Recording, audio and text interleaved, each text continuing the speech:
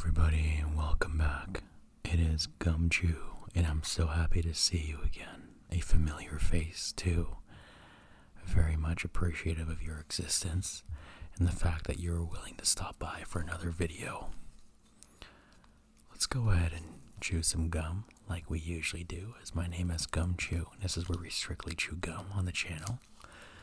And if you're new here, I'm going to go ahead and tell you, you're in for a wild ride of adventure, storytelling, soft speaking, and unlocking some of the best senses to help you relax, detox, get ready for sleep. The list goes on. So I'm just here today to pay a kind, friendly visit to your mind. I'm hoping to maybe unlock some of your senses, being able to help you sleep. This will be a very quick video, but I figured it didn't hurt to try and connecting with you again.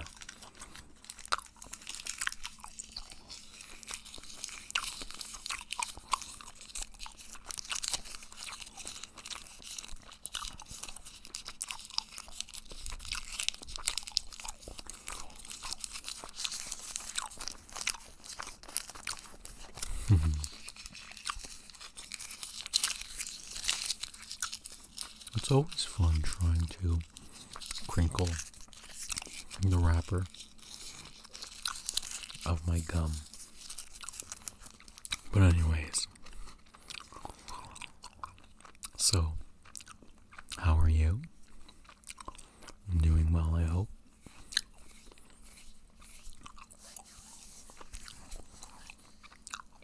A couple of interesting things. I went for my very first physio appointment / massage appointment, and that was quite the interesting experience. I met a really wonderful, therapist. He seemed very experienced, and he was so kind to give me some pinpointers to help me. If you didn't know, I experienced a lot of issues with my shoulders ever since I started working out a lot more frequently.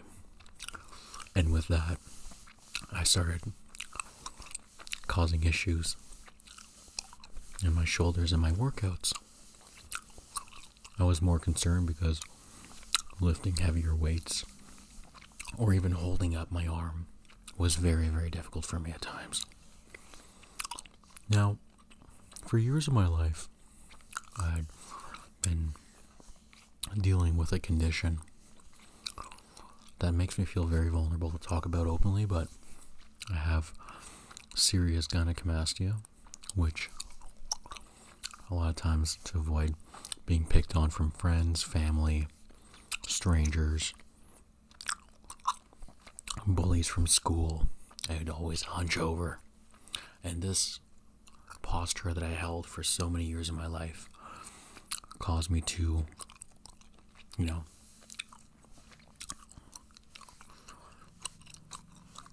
cause for some irregular posture issues and shoulder issues. I'm infringing a lot of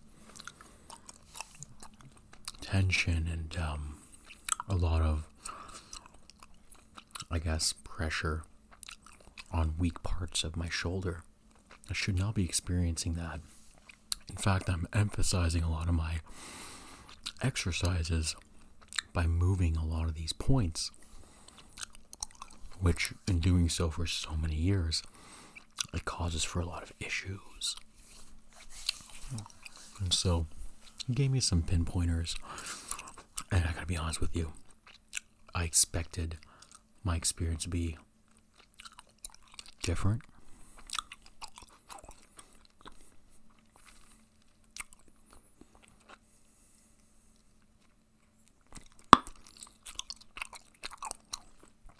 But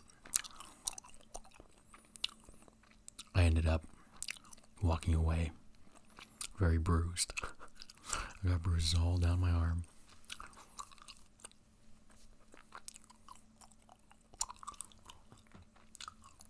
That light does not sound very promising. Just 1 second. I think it's okay.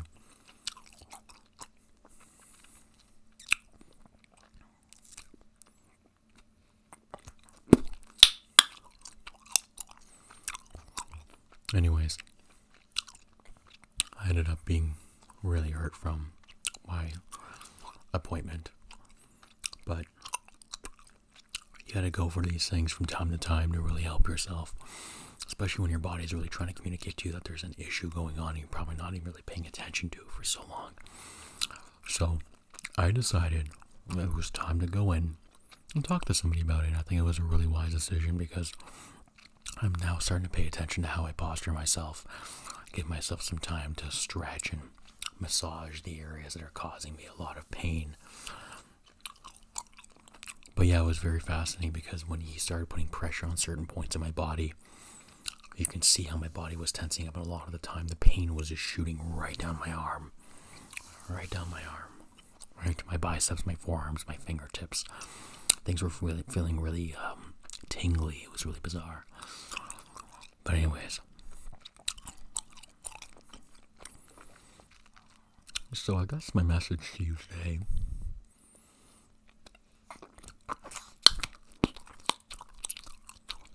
is to definitely look out for yourself and go treat yourself.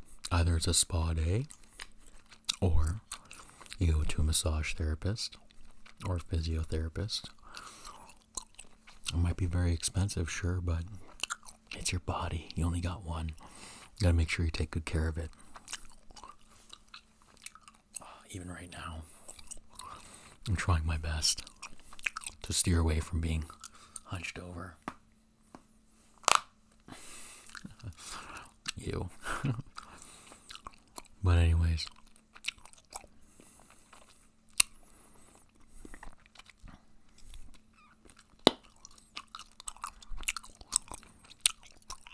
somebody was mentioning that my microphone is very quiet.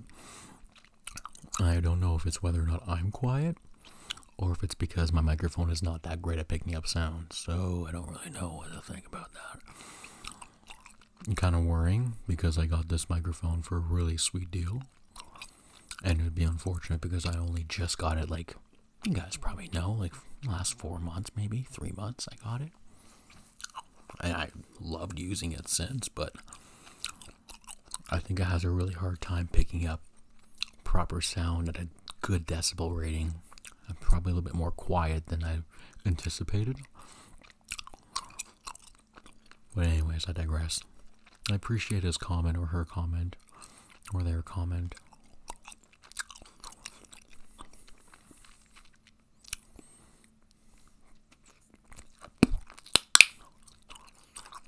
What are some things you're planning to do this weekend? I'm interested to know. Leave a comment down below. I understand that tomorrow's Friday, and it's maybe Friday for some other people who are watching this in other parts of the world, right? So happy Friday to you. As for me, I still got to give it a couple hours to get there. But tomorrow is going to be really interesting. I'm going to be playing some pool with some friends. It'll be like a double date sort of thing.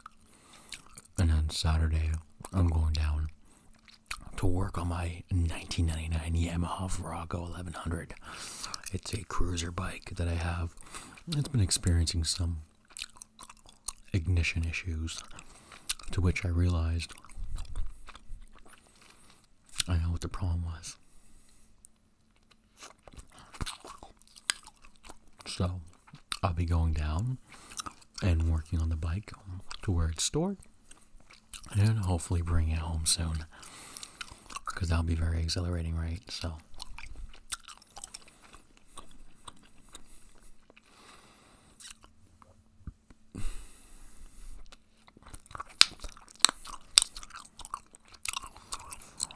yeah, be able to bring that thing home. It'll be wonderful. I've been experiencing really nice, lovely weather every few days, and I think it's pretty much safe to say that we're getting spring rather early. So the great groundhog, rather. I don't know what I was about to say. The great groundhog that determines if we get an early spring or not on Groundhog Day. I gotta be honest with you, I give them props because it seems as though they're very accurate with this time of year. Some other times, though, I feel like they were a little bit disoriented or something like that.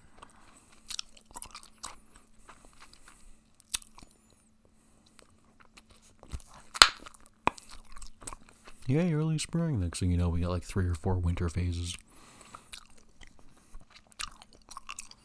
It's rather interesting, but I don't judge. The groundhog does a good job as it is. Keep at it, little guy. You know.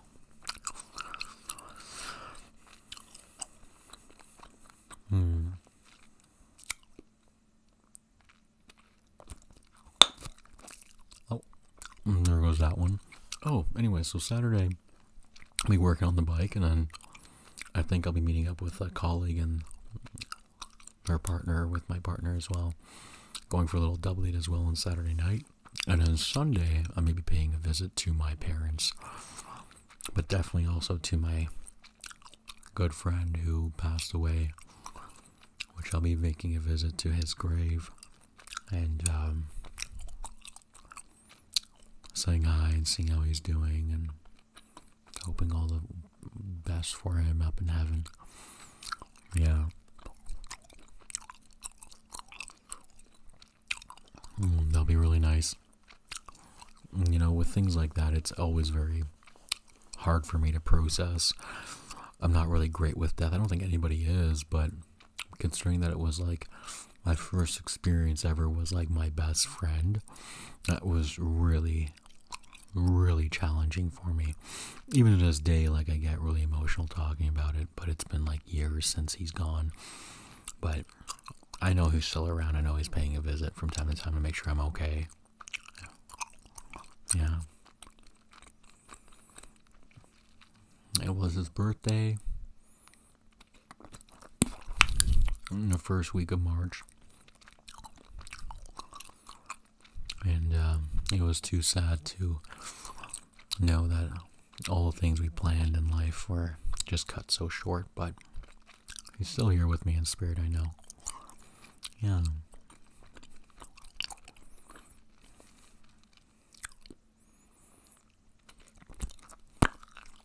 Well, it kind of took a turn of a topic of discussion, that's for sure. But I'm truly hoping of making an appearance again on live. Last time we had live this past weekend was exhilarating. We had like something like 120 people coming in and out of the live stream. And I was just beyond flabbergasted with all the supportive comments and people actually trying to have conversations with me. It was really fun. But I do hope the next time around I have a live stream, I'll probably aim to do something fun like, I don't know, a board game or something of interest. I don't want to keep it too boring.